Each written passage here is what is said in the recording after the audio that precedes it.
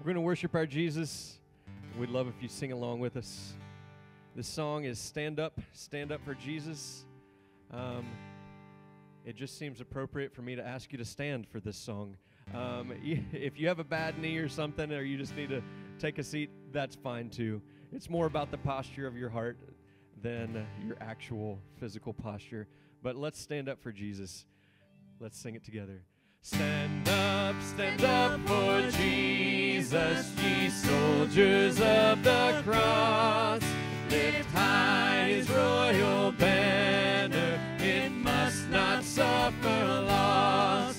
From victory unto victory, his army shall he lead, till every foe is vanquished, and Christ is Lord indeed.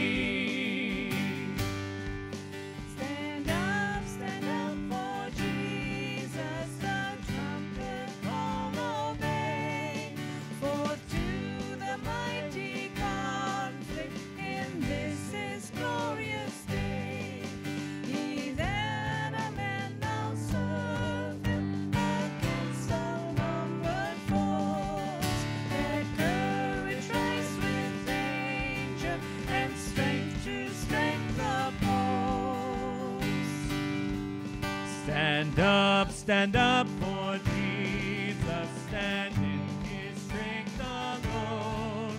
The arm of flesh will fail you, we dare not trust alone. Put on the gospel armor, each piece put on with dread.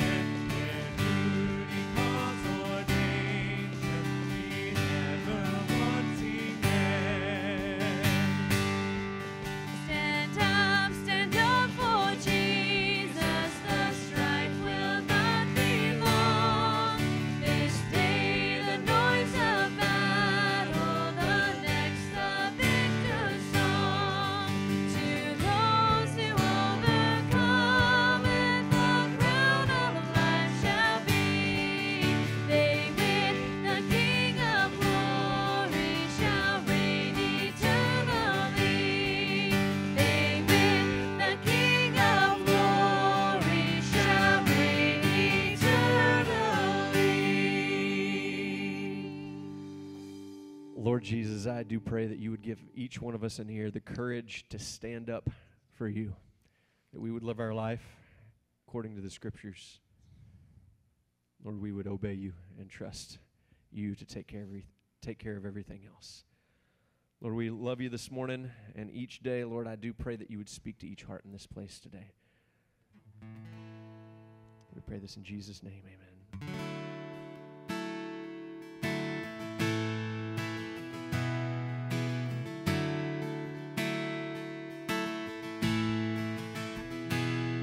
There's a reason why the curse of sin is broken. There's a reason why the darkness runs from light. There's a reason why we stand here now forgiven. Jesus is alive. There's a reason why we are not overtaken. There's a reason why we sing on through the night. There's a reason why our hope remains eternal. Jesus is alive.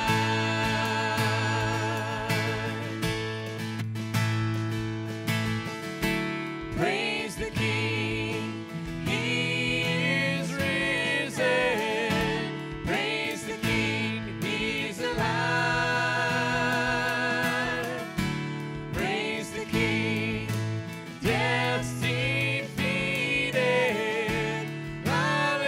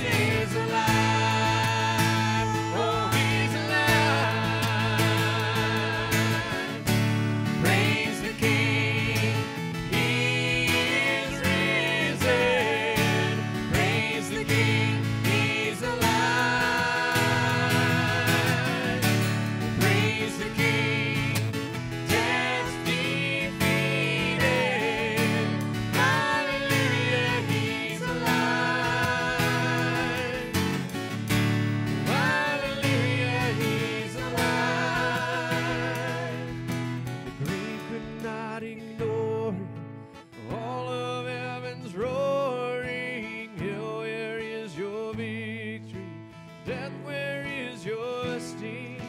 The world could not ignore it. When all the saints are roaring, hell, where is your victory? Death, where is your sting? The grave could not ignore it. When all of heaven's roaring, hell, where is your victory? Death, where is your sting? The world could not ignore it. When all the saints are roaring, hell, where is your victory? Death, where is your sting? Praise the King, He is risen. Praise the King, He's alive. Praise the King, death's defeated. Hallelujah, He's alive. Oh, oh. Hallelujah, He's alive. Oh, oh. Hallelujah, He's alive. Oh, oh. Hallelujah, He's alive. Oh, He's alive. Praise the Lord.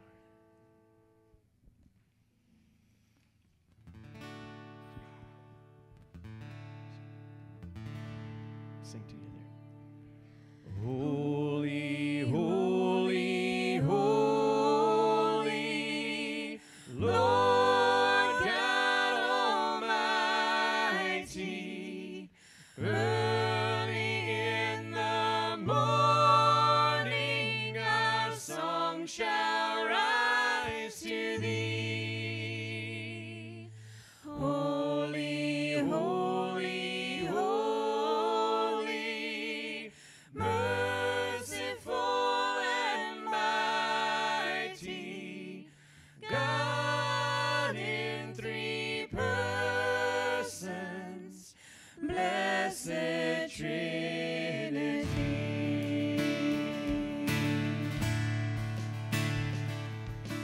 Holy, holy, holy, though the darkness hide me, though the eye of sinful man thy glory may not see.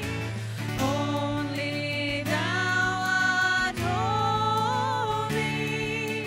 There is none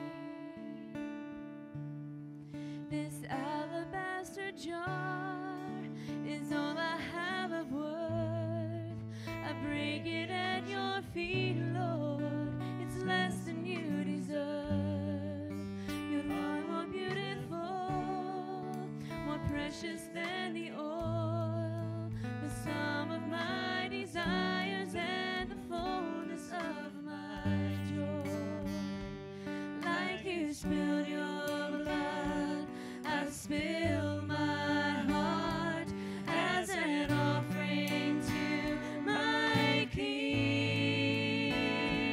Here I am, take me as an offering.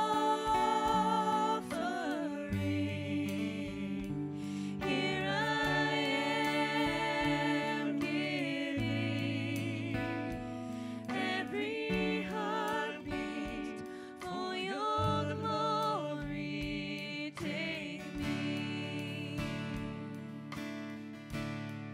This time that I have left is all I have of worth. I lay it at your feet, Lord. It's less than you deserve. And though I've little strength, and though my days are few, you gave your life for me, so I will live my life for you. Like you spilled your blood, I spill my heart as an offering to my King. Here I am, take me as an offering. Here I am, giving every heartbeat for your glory. We sing, worthy, worthy, you are worthy, worthy is the Lord. Oh, you are Worthy, worthy, you are worthy, worthy is the Lord. Worthy, worthy, you are worthy, worthy is the Lord.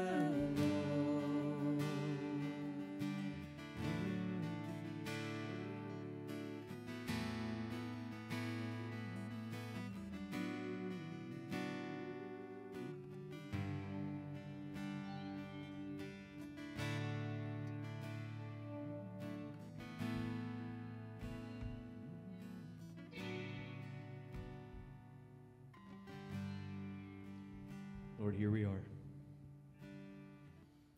We just sang, here I am, take me. Lord, here we are. I pray that you would have your way with us this morning. That you change us into the people you want us to be. Lord, make us more like you. We pray in Jesus' name. Amen. Y'all can be seated. Well, good morning, everyone. Good morning. So last week on the 10th of November, the Marine Corps celebrated its 246th birthday. Happy birthday to all you Marines. Yeah. And then the next day, there was a national holiday, Veterans Day. So thank you to all of you who've served in the armed forces of the United States of America. Today is, I like it when Veterans Day falls on the Sunday or the Monday, and it feels much more organic to do a Veterans Day message. But I'm going to do a Veterans Day message here 3 days late, kind of. So I'm going to be in Isaiah chapter 6. You just sang it, actually. So it was gratitude that prompted this old man to visit an old broken pier on the eastern seacoast of Florida every Friday night until he died in 1973. He would return walking slowly and slightly stooped with a large bucket filled with shrimp. Seagulls would flock to this old man, and he would feed them from his bucket. Many years before, in October 1942, Captain Eddie Rickenbacker was on a mission in his B-17 bomber to deliver an important message to General Douglas MacArthur, who was in New Guinea at the time. But there was an unexpected detour which would throw Captain Eddie into the most harrowing adventure of his life. Somewhere over the South Pacific, the Flying Fortress, which was the nickname for the B-17, was beyond radio reach. and fuel had run dangerously low. So the men ditched their plane in the ocean. For nearly a month, Captain Eddie and his companions would fight the water, the weather, and the scorching sun. They spent sleepless nights recoiling at giant sharks as giant sharks rammed their rafts. The largest of their life raft was 9 by 5. The biggest shark was 10 feet long. But of all their enemies at sea, one proved most formidable: starvation. 8 days out, the rations were long gone or destroyed by salt water. And it would take a miracle to sustain these guys. In Captain Eddie's own words, quote, Cherry, that was the B-17 pilot, Captain William Cherry, read the service that afternoon, and we finished with a prayer for deliverance and a hymn of praise. There was some talk, but it tapered off in the oppressive heat. With my hat pulled down over my eyes to keep out some of the glare, I dozed off. Now, this is still Captain Rickenbacker talking here, quoting him. Something landed on my head, and I knew that it was a seagull. I don't know how. I knew. I just knew. Everyone else knew too. No one said a word. But peering out from under my hat brim without moving my head, I could see the expression on their faces. They were staring at the gull. The gull meant food, if I could catch it. And the rest, as they say, is history. Captain Eddie caught the gull. Its flesh was eaten. Its intestines were used for bait to catch fish. And the survivors were sustained and their hopes renewed because of one lone seagull, uncharacteristically hundreds of miles from land, offered itself as a sacrifice. You know Captain Eddie made it, right? And now you also know that he never forgot. Because every Friday evening about sunset, on a lonely stretch along the eastern seaboard of Florida, you'd see an old man walking, white-haired, bushy-eyebrowed, slightly bent, his bucket full of shrimp, and he was there to feed the gulls, to remember the one on a day in 1942 that gave itself up without a struggle, like manna in the wilderness. Amen. Veterans Day was originally Armistice Day. The date, November 11th, celebrates the day we signed the treaty that ended World War I, the 11th day, the 11th hour, the 11th hour, the 11th day, the 11th month. And it's right and proper that we remember our war dead, which we do specifically on Memorial Day, and we remember those who served who did not die, and even those who are currently serving, those who paid the ultimate price, paying with their lives, and those who paid a price of sacrificing time from their families, those who have chosen to serve. If we look back through the corridors of time, we think of the sacrifices made at places like Valley Forge, where many died of starvation, or in the Civil War, where many God-fearing people on both sides of the conflict died. In World War I, which was called the war to end all wars, men died from both gunfire and dogfights and mustard gas in a war that had riders on horseback and tanks and a few airplanes all on the battlefield at the same time. World War II, which was incredible in its scope of destruction and the loss of life all the way from Normandy to Midway to the Philippines. Then the Korean conflict, Vietnam War, Iraq War, Afghanistan. War seems to be inevitable. And it will continue to occur until the upcoming millennial reign of Christ. Amen? The Bible says that you will have wars and rumors of wars, and that has proven to be true. And for every one of them, there must be soldiers. There must be those who enlist. There must be those who say, "Here I am. Send me." These conflicts and many of the others of our great country have been involved in have cost families much grief, much despair, but they have secured and continue to secure our freedom that we seem to be trying to give away ourselves right now. This past Thursday, we waved flags, said prayers in honor of our veterans. We did that in honor and in memoriam. You know, God, He's good with that memorial stuff. He's got a whole chapter on it, actually. If we go to chapter 11 in the book of Hebrews, it's often called God's Hall of Fame. And includes a bunch of people that you probably heard of if you've read the Bible, guys with names like Abel. You know how long Cain hated his brother? As long as he was able.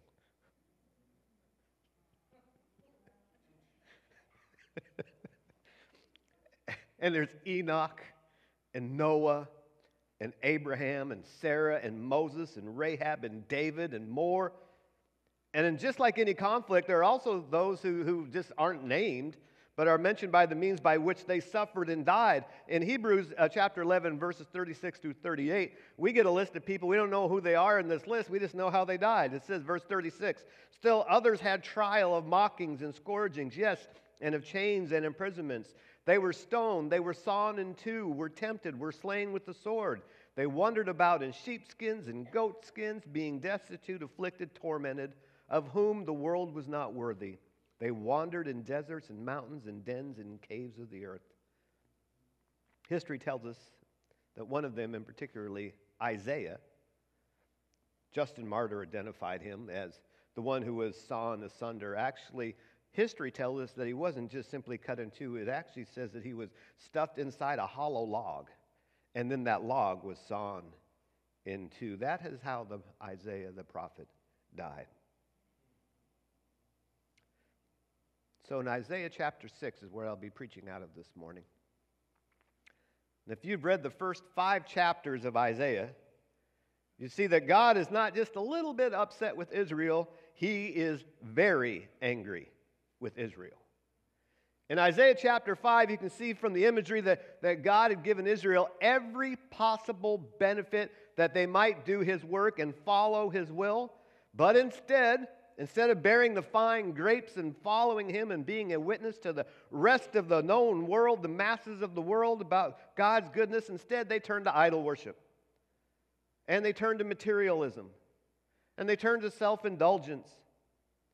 And God is not slack in keeping His promises. Though He is long-suffering, He deals with His own in a harsh and a chastening way. Verse 1, in the year that King Uzziah died. This is a human king. I made the point in my teaching on Wednesday night out of 1 Corinthians 15 that we fail sometimes as Christians to miss the historical accuracy of the Bible. And this very first verse, in the year that King Uzziah died, should tell you that this isn't a myth, this isn't a legend, this is a fact of history. Uzziah had been king for 52 years. And for the most part, actually, he'd been a good king. But as it happens sometimes with people that are godly, they begin to think they can do things their own way. And at the end of his life, King Uzziah had taken it upon himself to become a priest. And God afflicted him with leprosy. And he didn't die on a throne.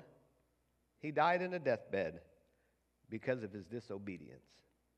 Now, the southern kingdom, Judah, where Uzziah was king, looked as if it was fine. It seemed to be prospering because of the good leadership of Uzziah prior to his years of disobedience. But the people had forgotten God in their hearts and instead depended on the man on the throne. Did you hear that? They had forgotten God and were depending on the man on the human throne. And when Uzziah died, Isaiah, along with the nation, felt lost. You know, I know a bunch of churches that have prospered under some charismatic pastor, only to flop when the pastor went to a bigger, better church, right? Attendance in that church drops, along with the spiritual teaching that occurred there. That's why it is so important for a church not to depend solely on its pastor. I'm here in leadership to lead the flock, but God has given us other men in this congregation that if something happened to me, the church would continue to thrive, the church would continue to survive, the church would continue to grow. We are blessed to have those kind of men in our church. Amen? In the year that King Uzziah died, I saw the Lord seated on a throne, high and lifted up, and his train, or the train of his robe, filled the temple.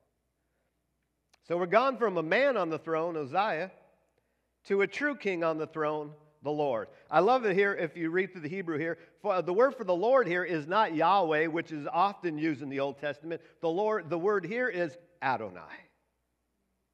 And there are three different things that we can learn from just this text. Are you with me? First, God is in charge.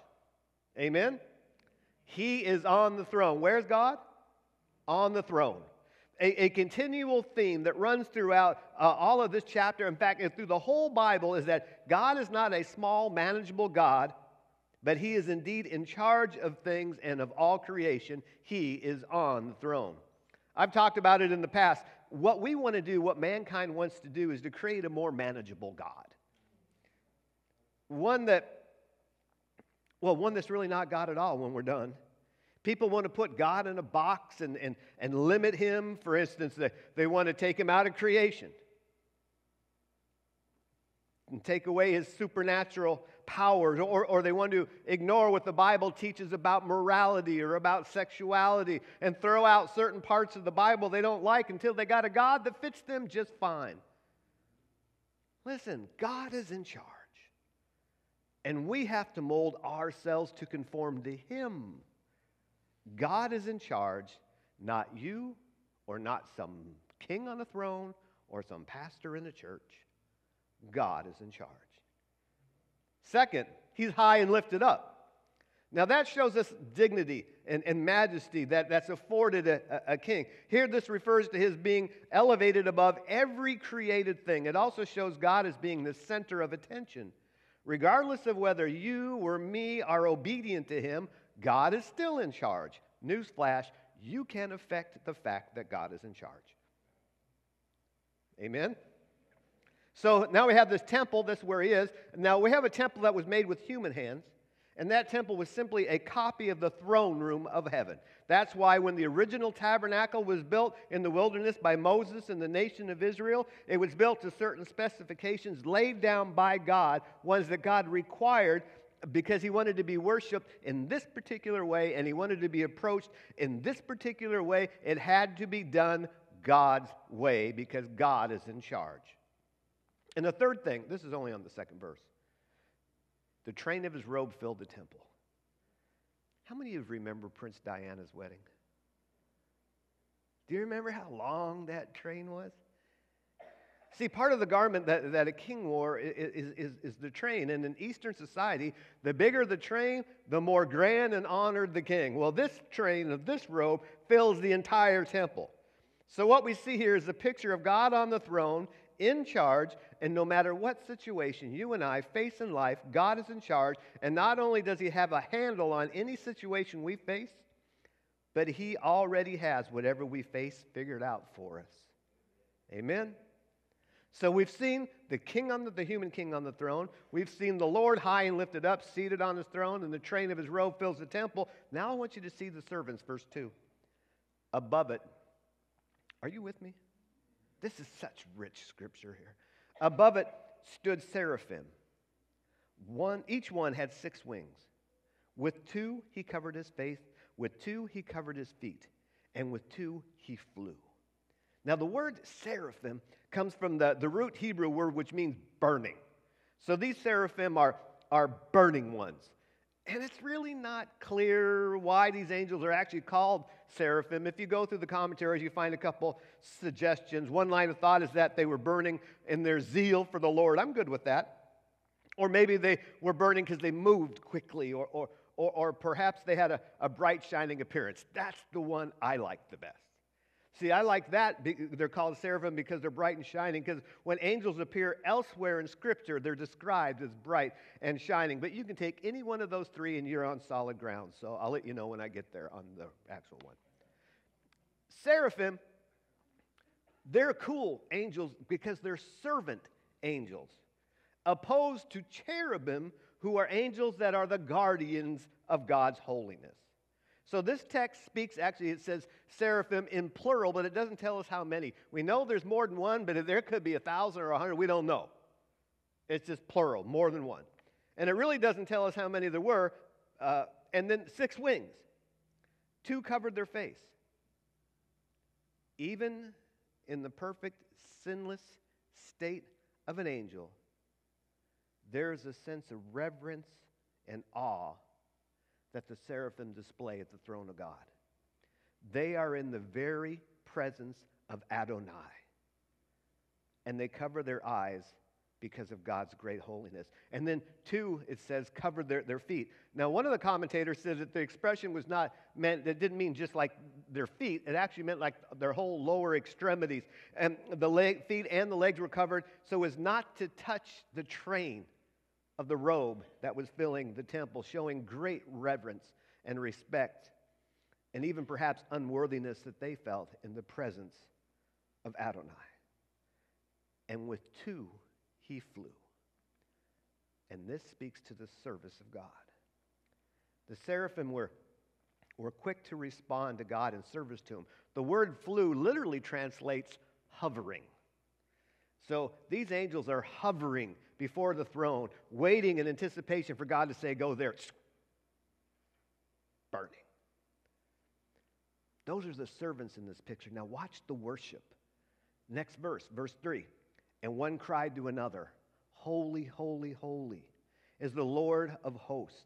The whole earth is full of his glory. Holy, holy, holy. This is called the triple hagion by Bible scholars. This is a pattern of repetition of 3s. It's common for the Jews of old to elevate something. And that's how God often does things in 3s. Father, Son, and Holy Spirit. Father, Mother, Son, solid, liquid, gas, sun, moon, stars.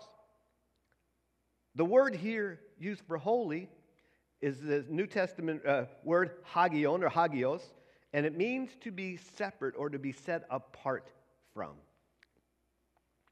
Of the great masses of people that believe in God but do not have a relationship with him, don't understand that God is not the man upstairs. That's one of the phrases I hate the most. God is not the man upstairs. He is not like us. Isaiah 55, verse 8. For my thoughts are not your thoughts, nor are your ways my ways, says the Lord. Deuteronomy chapter 32, verse 4. He is the rock. His work is perfect, for all his ways are justice, a God of truth, and without injustice, righteous and upright is he. Or Proverbs 17, verse 15. He who justifies the wicked and he who condemns the just, both of them alike are an abomination to the Lord. God is instead radically different from us in that there is no sin in him. And he is radically repulsed by the sin of the human race. Think about this. If the angels in heaven can't look directly upon God, what makes us think that we can? I like the way Timothy puts it in 1 Timothy 6:16. He says, God dwells in light, unapproachable. God is not respected as he should be these days, even in the church. Isn't it interesting that of the 3 wing sets that these seraphim have, 2 are used in worship, 2 in reverence of God, and only 1 set is used for service? Isaiah 45, verse 9. Woe to him who strives with his maker. Let the potsherd strive with the potsherds of earth. Shall the clay say to him who forms it, what are you making? Or shall your handiwork say, he has no hands? And then the next phrase, and the whole earth is filled with his glory. The evolutionists hate this. They're trying to take away the fact that the whole earth is filled with the glory of God. They want to take the responsibility of God creating the earth in the biblical manner and reduce it to some kind of chance, to nothing more than the wildest of luck. 57 million pieces of stuff went up in the air and it fell down and formed a perfect F-150. To see God's glory, all you have to do is look at his creation. Explain to me how a woodpecker evolved. Or your eye. Amen? One of my favorite views in the United States, actually in the world, and I've been fortunate enough in my life to travel all across the world, is driving south on the Pacific Coast Highway, Highway 101 in Northern California, in the Redwood National Forest, actually. And there's an area where, when you're headed down that way, where the highway comes out from the trees and you're looking out over the ocean, and you can see the ocean for miles, and the giant redwoods are on your left and the ocean to your right. And the particular day that we were there, the ocean was covered with fog. And it was like looking at earth from heaven. And I realized then that day as a little boy that the whole earth is filled with the glory of God. And the posts of the door were shaken by the voice of him who cried out. And the house was filled with smoke, and the voice shook the huge columns in this vision temple, even down to the very foundation. It had been like an earthquake. The smoke that filled the temple reminds us of the cloud that followed the Israelites in the wilderness, the presence of God. And the smoke also reminds us of the smoke from the incense, which we find in the chapter of Revelation, that says is the prayer of the saints. And in this case, perhaps the smoke represents the worship words of the seraphim. And then we have this purification that starts to happen. Verse 5, so I said, woe is me, for I am undone. You know, I've had my shoelaces undone, but I've never been undone. I am undone, because I am a man of unclean lips, and I dwell in the midst of a people of unclean lips, for my eyes have seen the King, the Lord of hosts. When a person is confronted with the holiness of God, there's a natural feeling of humility. When we look at the Ten Commandments, we realize just how far we all fall short of the glory of God. For all have sinned, and right? And I believe that unless one is convicted of their sin and is broken by it, that person will never come to salvation. The first part of being saved is realizing you're a sinner and repenting. Isaiah sees the perfect Lord seated on his throne, high and lifted up. The train of his robe fills the temple with his glory, and the seraphim are saying back and forth, holy, holy, holy is the Lord God. And his response is, woe is me. The word woe actually is pretty cool. It means to be condemned. It's best translated like this: I am filled with overwhelming convictions of my own unworthiness, with alarm that I have seen God. I am undone. That's cut off. I've sinned. The Greek translation in the Septuagint says, I am miserable, I am pierced through. If you were to look at the Syriac translation, it goes this way: I'm struck dumb. Well, that just described me. I struck dumb. The Hebrew meaning to be destroyed is to be destroyed, to be ruined, to perish. I will be ruined or destroyed. Woe is me, I am undone. That's like the bottom. He says that I'm a man of unclean lips, foul mouth, unworthy to lift up praise to a holy God. To do so would be a great insult to God. Isaiah, the prophet, saw himself as unfit.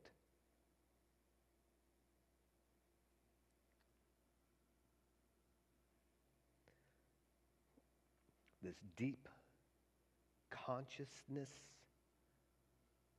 of our deserved guilt because of our sin compared to God's holiness. How did he get to that spot? For my eyes have seen the King, the Lord of hosts. Paul said the same thing, Romans 7, verse 24. O wretched man that I am. Right? Verse 6, and one of the seraphim flew to me, having in his hand a live coal which he had taken with the tongs from the altar.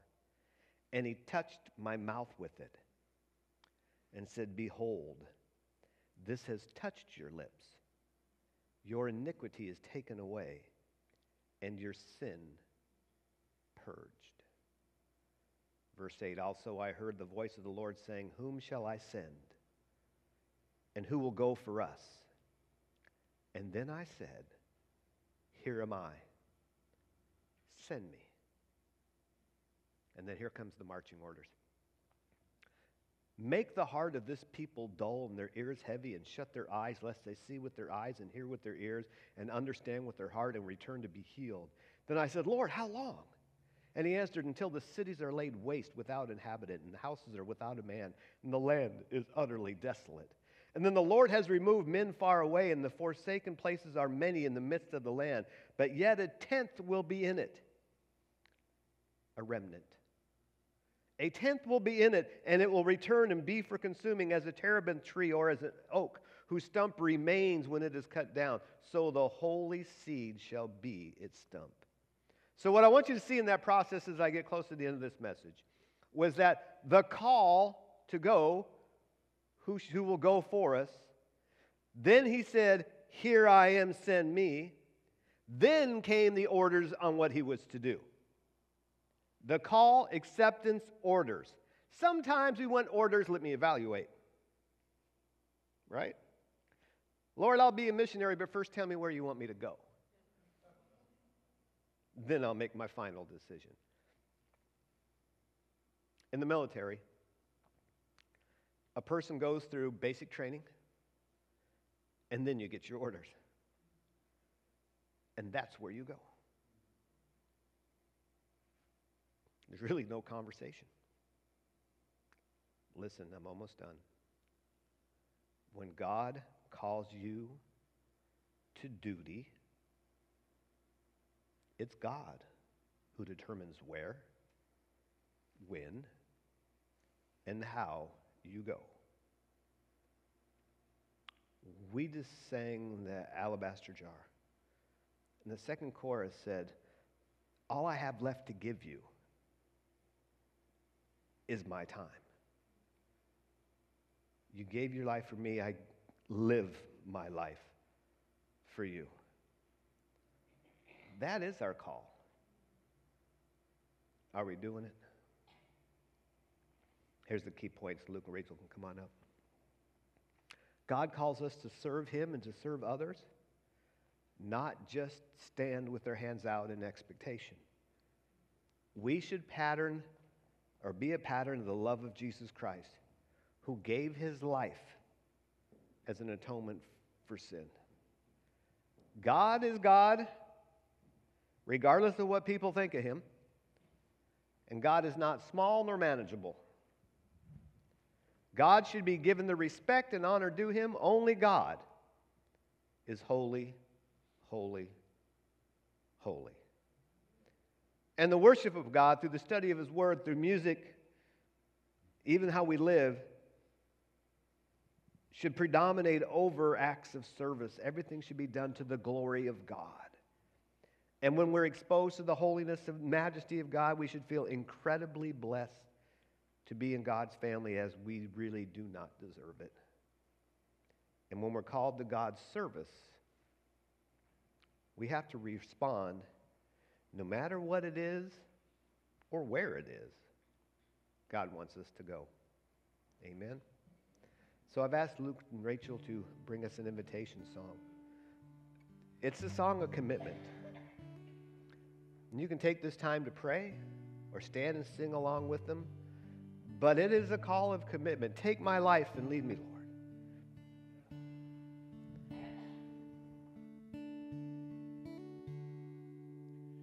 Take my life and let it be consecrated, Lord, to thee. Take my moments and my days, let them flow in ceaseless praise. Let them flow in ceaseless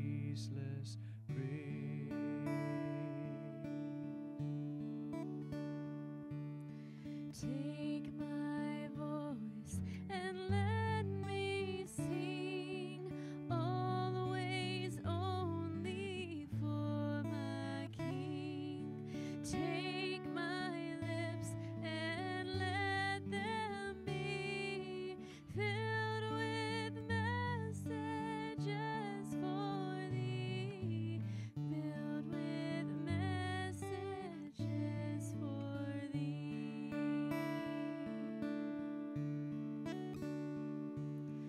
Take my will and make it thine. It shall be no longer mine. Take my heart, it is thine own. It shall be thy royal throne. It shall be thy royal throne.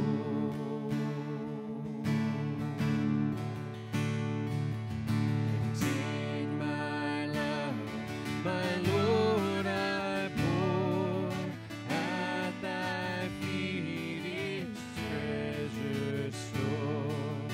Take myself and I will be ever only all for thee, ever only all for thee.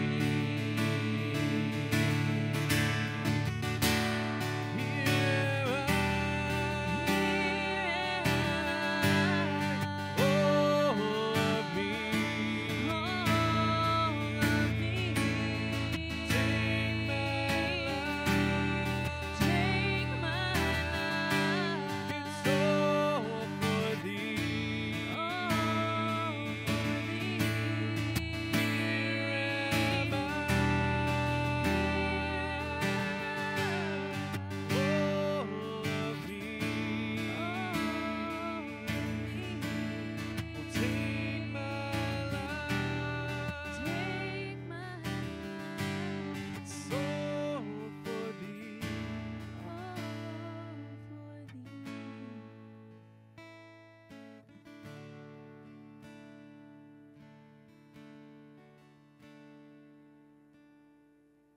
Take my life and let it be Consecrated, Lord, to thee.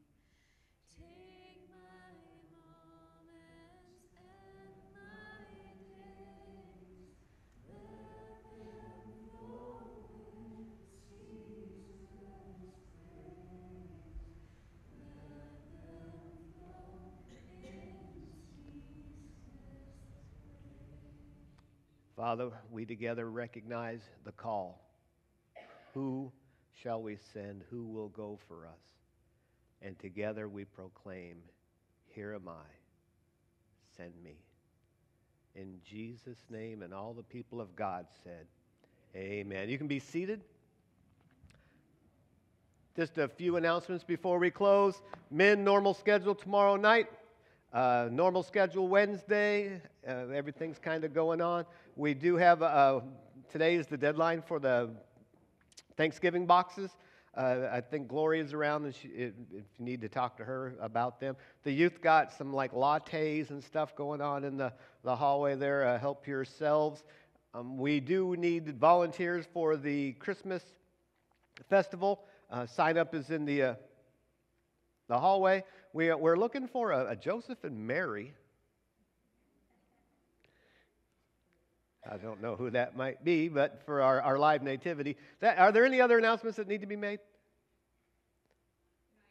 Oh, I'm sorry. And it's exciting. It's so exciting. Our business meetings tonight at 5:30? That starts at 5:30. We're going to start at 5:30. You need to be here on time. It's going to be so much fun. What about birthdays? Are there any birthdays? Olivia, your birthday? Oh, you have an announcement. I'm sorry.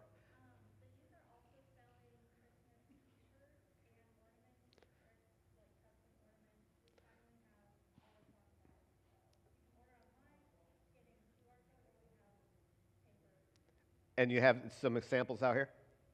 Great. Excellent. Birthdays. Gene, your birthday. Excellent. Then, Gene, this is just for you. All together now.